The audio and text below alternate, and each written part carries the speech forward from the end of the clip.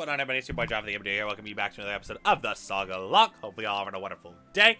You guys are amazing. And if you guys are keeping up with the series, this is episode 64, which is kind of crazy because, you know, 8 times 8 is 64, 8 squared, you know, 8 generations. This is going to be the key episode of everything. Totally, 100%.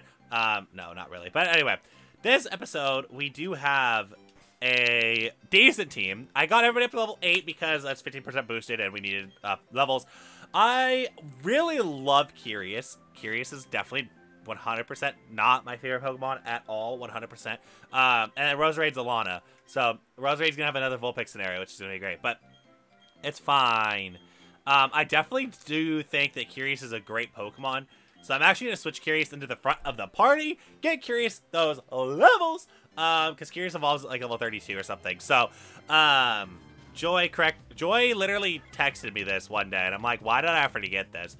Like, Joy literally is so Joy, if you guys don't know who Joy is, I talk about Joy like every day because just that amazing. She's so amazing. You talk about her every day and it never gets old. So we love Joy, we stand Joy, and we hope Joy's having a great day today. And like everyone else, you guys should have a great day as well. But yeah, our team, I love it so very much. It's just one of those like, oh, like, of course, it might be because I'm playing my favorite game in the Pokemon franchise, but you know, that's just something. Because, you know, we talked about, Jonas and I talked about this during Nuzlocke, that, you know, you can still have your favorite game, but it doesn't have to be objectively the best game. Like, the best game doesn't have to be your favorite game. Because, like, this game has a lot of flaws, let's be honest.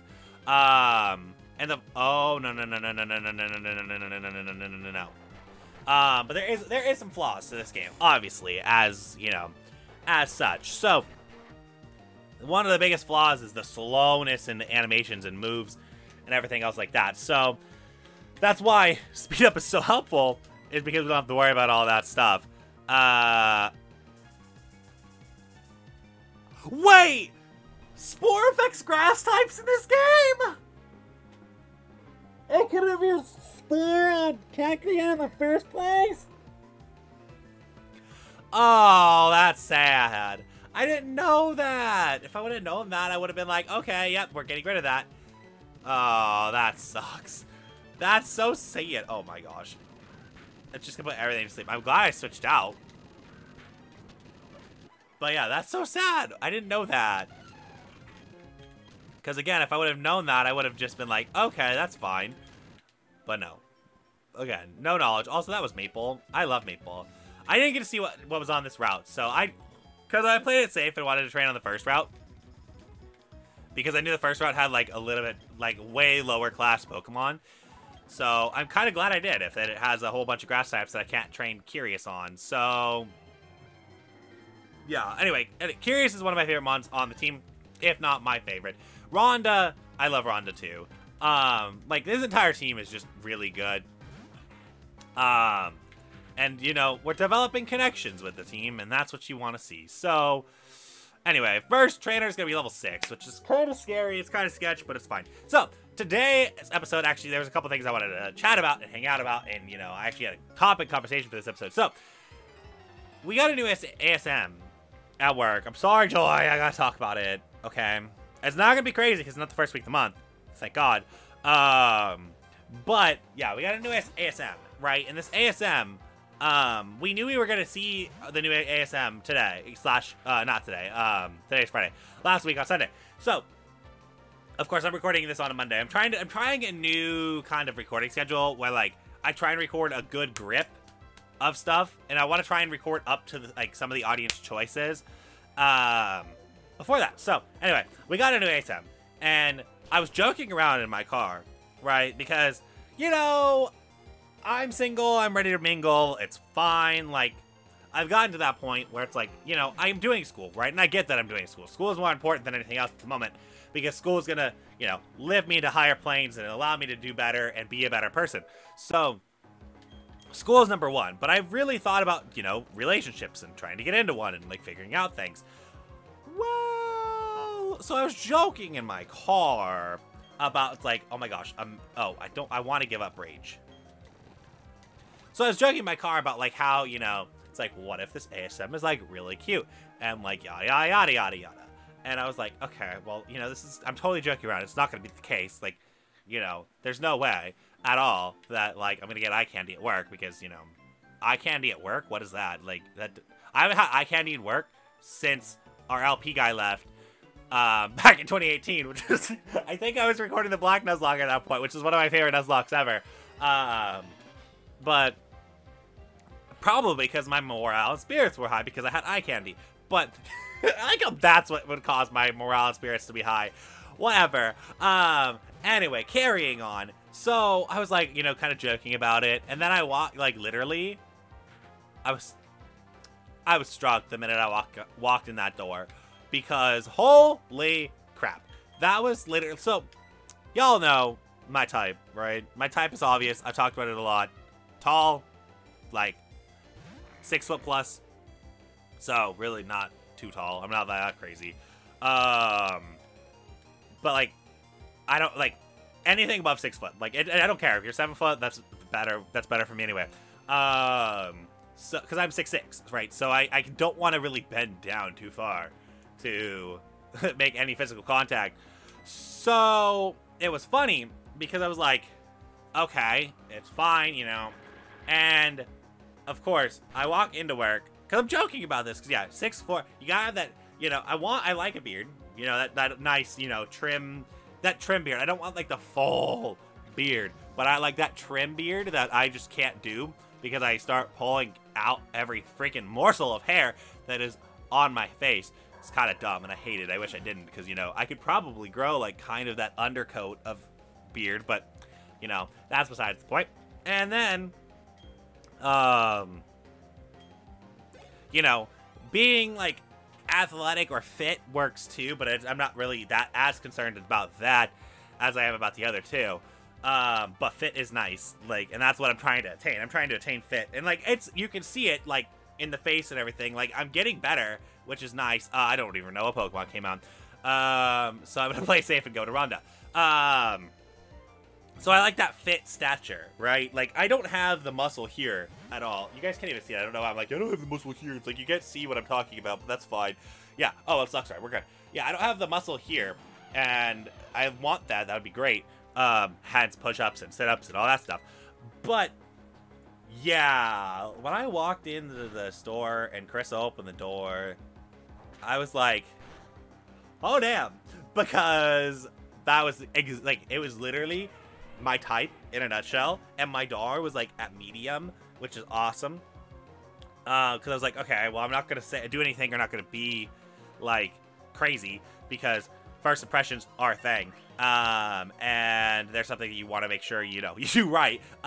So yeah, to this day, I haven't done anything about it, for sure. Like, because again, that's not my personality. I'm not the person who's gonna make the first move, which is kind of bad because, you know, if you want something, you gotta make the first move to do it, and you have to have the motivation and drive to do it. But, you know, that's just my problem. That's something I just don't do. I'm not a first move type dude. Just because I think it's more so, again, referencing episode 59, your self-confidence is horrendous. Which I don't know why I did that. That, like, literally detracted from everything. But yeah, my self-confidence is horrendous. Even if I have, like, a 3.8 in college right now, I'm like, oh my god, I'm not good enough, nothing's good enough, and I can't do better, oh my god. It's like, John, shut. It's like, I'm moving away from the mic. Jonas, you better be proud. I don't know if you heard that, but I'm like, because I was gonna do that right in the mic where I whip my hands like this, and I'm like, no, that's gonna sound crap. So at least I'm being mic conscious. But anyways, like, having no confidence sucks sometimes. Because it's like, you want to have confidence. You want to be like, oh yeah, I'm good. I can do this, that, the other. But no. My brain's like, oh my god, you're not good enough. Nothing's good enough. And oh yeah. Like, so even if somebody was making moves on me, I would still be like, I can't ask first. Because what if, like, they're just being friendly and nice and, like, don't want to be actual, like, people. And it's like, just freaking ask! And, like, you know, you got that serious ranger going on, like, yelling at you to just freaking ask, because if you just ask, everything will be okay.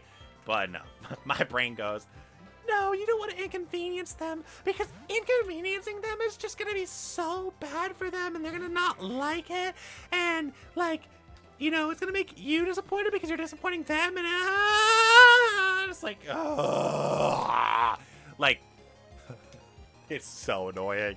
It's like, and literally, that's the two different voices that go into my head every decision I make. You've got the nice and pretty, oh my god, you don't want to hurt them, you don't want to offend them and make them mad at you because, you know, you want them to still be a friend and you don't want them to see you differently. And then you got the just do it already kind of voice in your head, and it's like, okay. So, yeah, I'm kind of having that internal conflict going on. That's why I need Chloe. Which is why I texted Chloe, but she didn't respond to me because she thinks that I'm talking about somebody that's similar to somebody who she didn't like. But it's fine. I just am like, I need Chloe! Like, really badly. Like, I'm like, Chloe, I need to work with you. Like, I need to, like, figure it out because, yeah, it's important. And I really hope that she works today so she can be like, oh my god, you're not wrong. Because then I'd feel validated, but, you know, it's fine. Because, okay, so, furthering out this point, I, like, immediately made the, like, I actually was assertive, which is awesome because I'm like, oh my god, okay. So, like, and by assertive, I mean, like, not too, oh, frickin' A. I was not too assertive, right? Because there's a difference between being assertive and too assertive. Because you could be like, you could literally just talk to people, and like, so that's what I did. I was like, okay, I'm John, you know, yada, yada, yada. I'm basically a modified 2-7, and kept it, like, completely work-related for, like, but then, you know, I started, like, throughout the day, I started getting into actual questions and wanted to, like, get to know him in, like, a good, friendly, but, like, also I think you're cute kind of way. God, this episode's weird. This is how John hits on people. That's literally the episode. How John hits on people. 101. Literally. But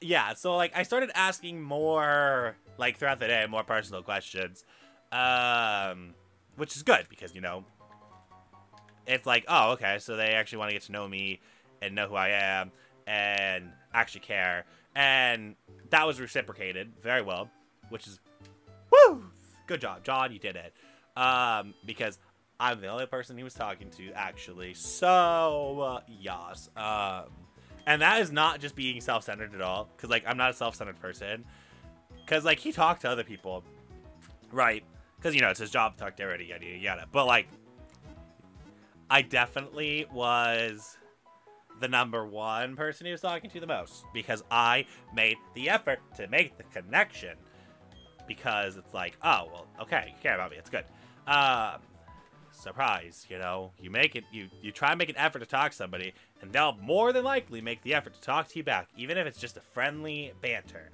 because I don't mind friendly banters.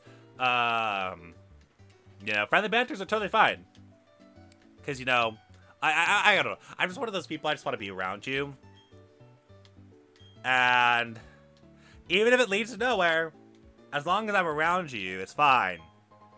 I did that with Chad for like a year and a half, so it's whatever. Like, back in those days. Those days were interesting. Dude, those are the days Chloe couldn't stand me at all. I was like, oh my god, I gotta go talk to Chad. Oh my god, I have nothing to do. Time to talk to Chad. Like, I'm not gonna be that crazy because, you know, I'm like, I've learned from that experience. But this is something where, like, I definitely won't be able to record the first week of the month anymore, which is why I'm bulking. Although I don't think bulking is gonna work very well, because I think that the next audience choice is technically the first week of the month. Hold on, hold the phone. 63, 64, 65, 66, 67, 68, 69. No. Okay, good. 70 is literally the 6th. Let's go! We planning! See, this is why we're bulking now, so that the first week of the month isn't cringe AF. See, I'm being smart for once in my life.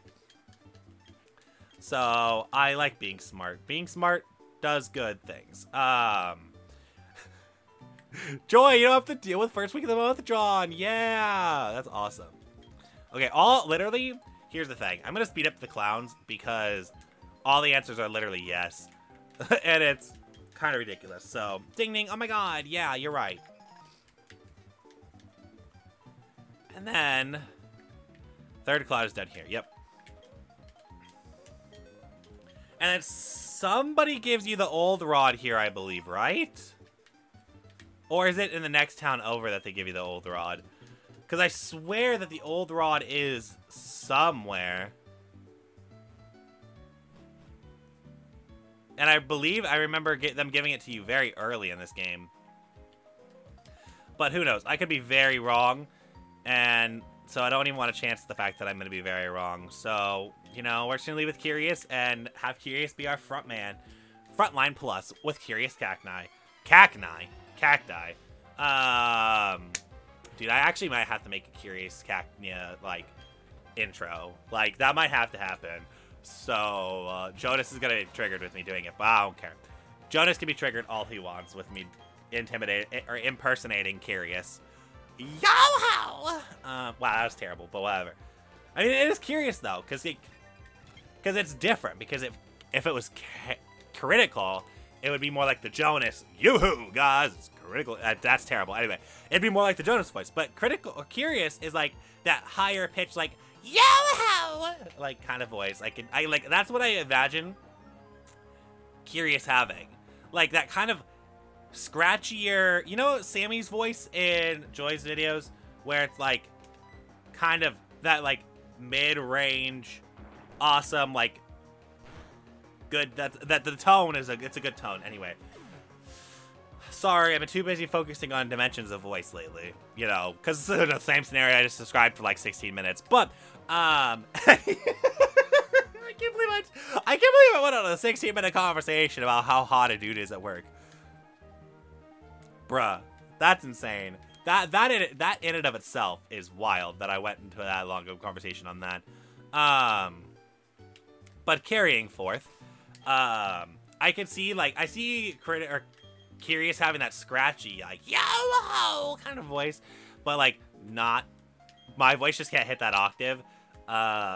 So it would be very cringy for me to do an intro like that. But, you know, sometimes cringy intros are some good intros. Some of the best intros can be cringy intros, but Gymnast Stacy sends out a Doug Trio. Oh, dang. So the one time Cacnea would have been actually freaking god tier is the one time I switched Cacnea out, because of course it is.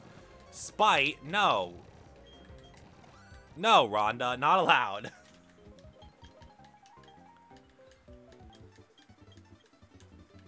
Oh, wait. What? Who gets the TM? Maybe it's the teacher? Wait, what? Oh, from him. Literally, just like that dude behind me. Okay, this TM. First TM of Sinnoh, hopefully it's good. But yeah, like, sometimes, like, your brain just goes on a tangent and just does not end the tangent. Beegers is really good at doing that. Oh, what's, like, literally worse than Spore? And we have 2 Spore users. No. So yeah, Beegers is somebody who I like watching his content, because sometimes he can go on these tangents that are like, oh, okay, this is an interesting tangent. But, like, the thing is Jonas, so, like, there's, like, 4 creators that I watch on the day, basically the daily. Whether I comment or not, y'all, I wanted to make that apparent, because sometimes I don't comment on these videos, because I'm not a big, I like all of them. I hit the like button on all of them. That I do. That I will 100% vouch for. I do hit the like button on all the videos that I watch from these 4 creators, because they're so ingrained in my head just to hit the like button for these 4 people, because these 4 people are amazing. But anyways, number 1 is Beegers. Like his son randomizer, Ultra Sun randomizer Nuzlocke, which is kind of crazy that it's already like on the tail end, is insane. Oh yeah, you get the old rod from this dude. That's right. I was like, I know you get the old rod from somebody here, but yeah. So that's the thing. And then I like Beegers' energy and how he kind of does his content like that, where he has the energy, and you know, you just know he's gonna have a fun time, and you're just gonna have a fun time in his content. That's why I want my content to feel the same, or not the same, but like similar in that regard, because I want you to be like, oh, okay, I just had a great time with this video, and, you know, I just hope that everybody enjoys it. And then the other people, I love Joy's content because Joy's like a what I mean by a mid-range creator is not like, oh, well, she's like mid-level tier, blah, blah, blah. I've talked about tiers on YouTube and how stupid it is. What I mean is that she's got kind of that similar commentary style to myself, where she'll have a topic of conversation she wants to talk about, and then that topic of conversation sometimes will get overridden by the game. Like in this instance, OMG, that's a Moltres. Oh god, it's level 8. I don't think that anything should be able to... Oh gosh, okay, this might be the first Pokemon I run from.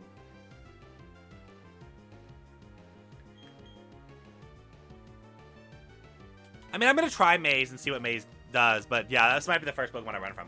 But yeah, so like Joy's that mid-range creator that's similar to me and does have a similar commentary style to me, and I like that. And then you got Jonas, who is like an amazing content creator in terms of like what he does to go. Oh, what the? We are what? Already? Already? Oh no. Please don't tell me this is how Sinnoh is gonna go. I can't have Sinnoh go like this. No freaking way. But yeah, no, Jonas is very like, I was gonna say toned, but that's, I mean, that's not the word I'm looking for. Like, I mean, I guess in a sense, kind of is the word I'm looking for. He's got his own kind of way of content, and it's very, like, he's not really, he doesn't talk about the game. Like, if you're there for the game, that's not, you're not there for the right reasons in Jonas's channel. Like, you have, like, being there for Jonas is what, realistically, is what the channel, I feel like, does. Is, like, you're there for Jonas's content before Jonas, and that does create a little bit of a, like he's the star of his own show. But the problem is that YouTube is dumb. I cannot believe we just lost a freaking Pokemon. Continue, yes. I can't believe we lost Maze already. Like, already having a death. But yeah, if you're there for the game, he's not going to talk about the game very much. So he definitely does not do walkthroughs at all. He's more like, okay, this is like an interesting thing to talk about. And, you know, he's good at that. And, you know, he creates a story. I feel like if Jonas had an animation channel, oh my gosh, it would take off. Because he's good at storytelling. Storytelling is something he's really good at doing. But he's just got to find the platform to storytell. But, you know, YouTube is not a great platform for that. But, you know, well, he's figuring it out, and that's the thing that I like to see, is, like, a creator like Jonas who's hanging out, doing some good things, and, like, helping out, and just doing something different. He's not conforming to the mold of normal Pokemon people, which is just so nice, because it's like, okay, good. Like, we got some variants, which is nice, but a lot of people don't respond to the variants, and it's kind of annoying. For sure. Dude, I'm so mad about the Maze dying. Like, of course Maze had to die immediately. But, that sucks. I loved Maze, too. This is not a poison and flying type, guys. Like, no, it's just not. You know, people say it is, but, like, they're wrong. Dude, this is another Pokemon that could actually kill. Like, a lot of our encounters are murderous empires here.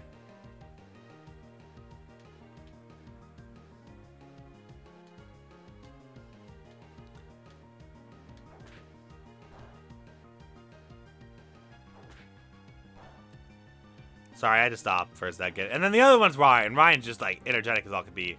But, like, very lovely to listen to. You just gotta make sure you have your video and audio turned down a little bit. Gosh, this is so bad. Okay. I don't even know what to do here. Because, I mean, this complements the team a lot. So I'm definitely gonna try my darndest to catch this thing. because of how well it complements. But I don't know if we're going to be able to get it. It's again, the rare encounter. That's a pretty high level. Never mind, we got it. Oh, I should shut up. Dude, this game does not give you... Okay, so I'm going to save that encounter up top for later, I think. Because I don't think I'm going to have enough Pokeballs to... Oh my god, are we getting another death? No, no, no, no, no, no, no, no, no. Oh my gosh. Dude, it's Sinnoh's hitting harder than freaking Hoenn. Like, why, Sinnoh? Why, Sinnoh? I love you. Oh,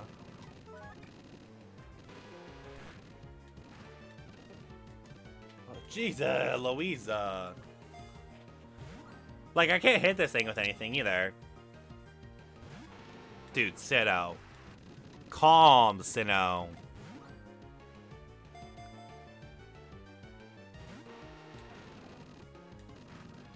I think I've got Yaw, and I'm going to use it. It's going to hurt. Oh my gosh. Come on. Chatter. Asleep. Please, I need this to catch. And this is the end of the episode, so I need this to catch. Please, please, please. Thank you. Okay. So,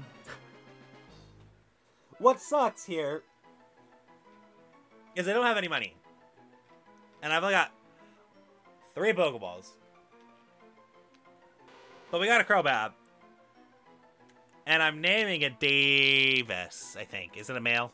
Yeah, I'm naming it Davis. Actually, no. No, no, no, no, no. No, no, no. This is Tehran. This is a Tehran-type Pokemon.